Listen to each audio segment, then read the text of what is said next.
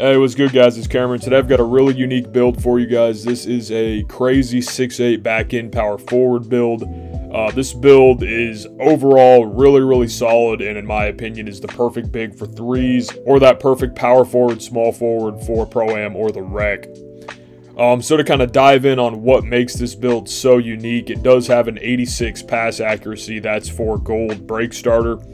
This just lets you have better outlet passes. If you crash offensive boards or you get a steal, anything like that, your passing is just a lot more crisp. The really cool thing about this build is it does have Hall of Fame interceptor, as well as Terrence Mann base, which in my opinion is right up there with T-Mac for spot ups, ridiculously quick. Right there, 28% contest green, little step back, really good jumper. The build also has gold rebound chaser, gold chase down artist, silver anchor, and overall is just, in my opinion, the perfect 6'8 back end for how I play.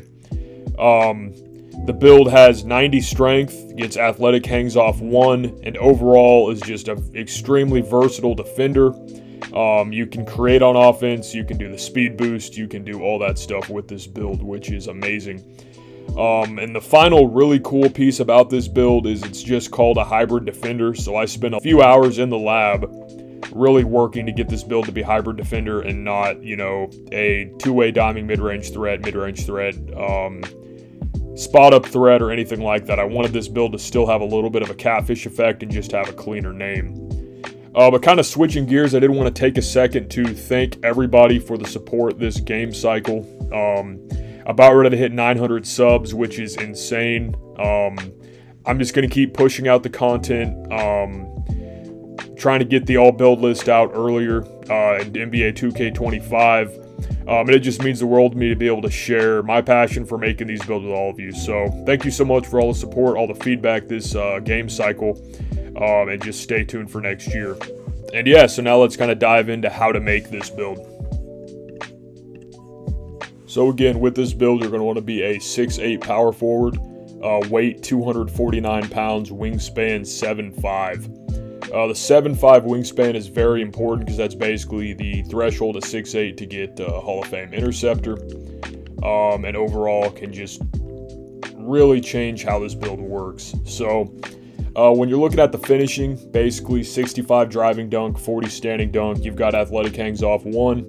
And you've got your basic standing dunk packages. If you didn't want free throw, I'm sure you could drop that to get the standing dunk to 45 to get all the basic ones.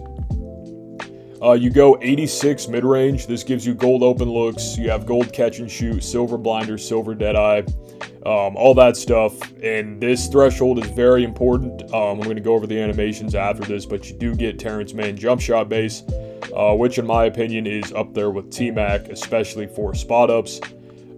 77 3 ball, kind of my minimum threshold I feel comfortable with in the game. You can go 76 if you want to, but I just went 77. 72 free throw, you know, if you want 96 stamina, 100% do that. Me personally, I just kind of want to try to maximize my free throw.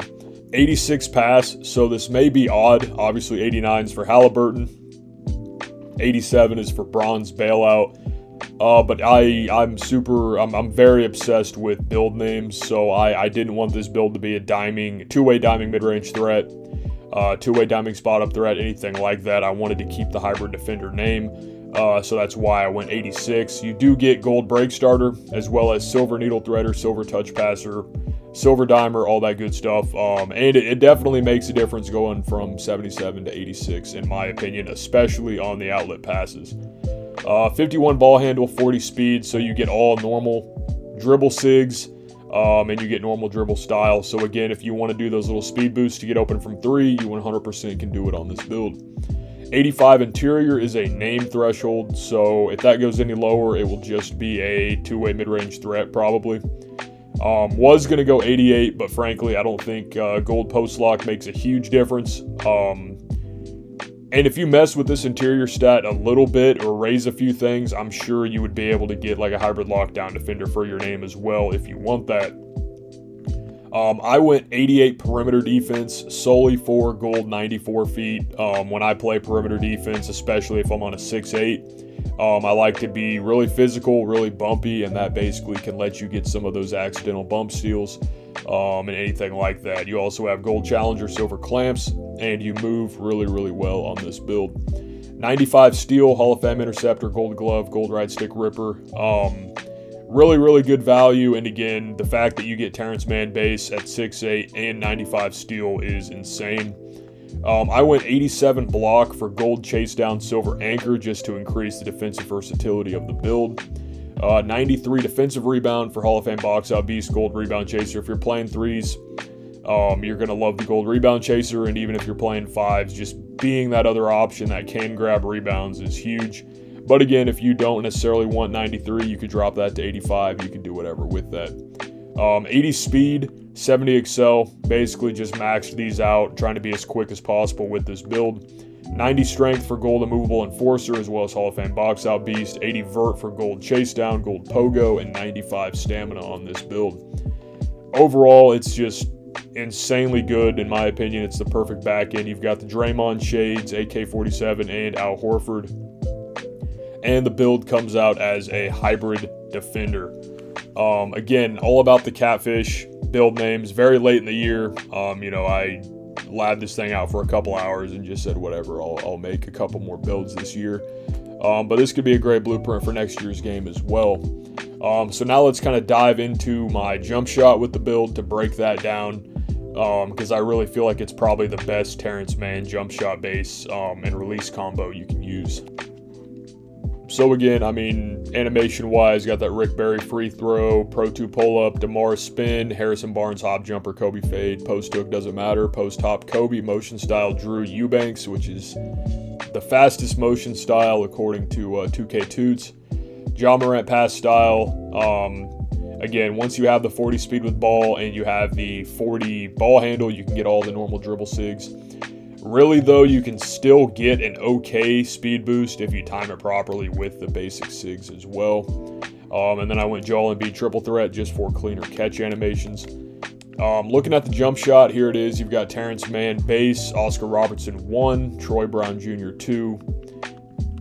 Max speed 63 Oscar, 37 Troy Brown Jr. Extremely quick jump shot. And off the catch especially, it's so easy to time. Still easy to time fades with this as well, step backs, all that stuff.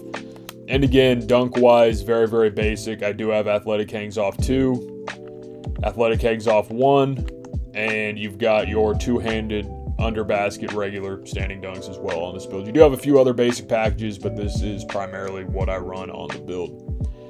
So yeah, that's all I've got for you guys. Thank you so much for watching.